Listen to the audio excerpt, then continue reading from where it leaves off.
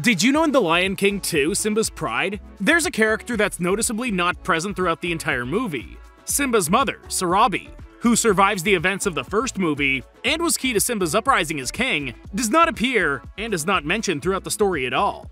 This was likely done out of respect for actress Madge Sinclair, who was the voice of Sarabi in the first movie. Sinclair unfortunately passed away 1 year after the release of the first Lion King movie. Subscribe for more videos.